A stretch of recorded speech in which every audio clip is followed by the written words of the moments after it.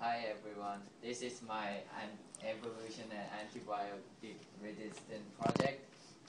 So, what is antibiotic resistance? Antibiotic resistant bacteria are the few selected bacteria that could survive from multiple antibiotic medicines. It became very dangerous because if bacteria remain on a human body and they won't die from multiple drugs, they will reproduce very quick and destroy the cells. So, how does natural selection influence the effectiveness of antibiotics? Effectiveness of antibiotics now are currently decreasing because antibiotic-resistant bacteria are kept evolving and surviving through the antibiotics. Eventually, they will become deadly harmful when they are fit to any antibiotic and takes over the human body unless new drugs are used. So, here's the process of antibiotic, how antibiotic survives through. So first of all, there's a whole bunch of antibiotics, and first drug go through it, and left with some antibiotics, and second drug goes through. So these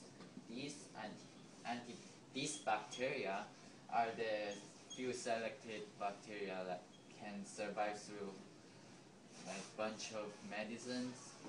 So they will really reproduce really quick, and the disease on a human body will remain.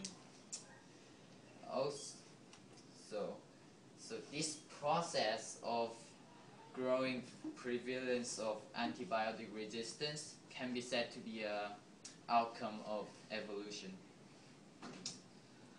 So how national and international agencies combat antibiotic resistance?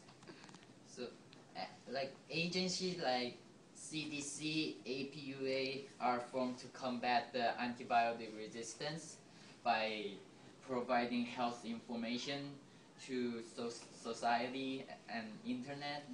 You can check it out at internet or CDC's website. Okay. And they research how to control the antibiotic resistance and make new drugs. So I'll give you guys simple tips to prevent or when you get sick.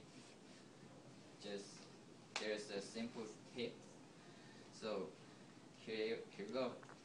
Complete the full course of the drug and do not skip doses. Do not save antibiotics and do not take antibiotic prescribed for other people's. Talk with your healthcare professional and be healthy and always clean yourself. Thanks for watching.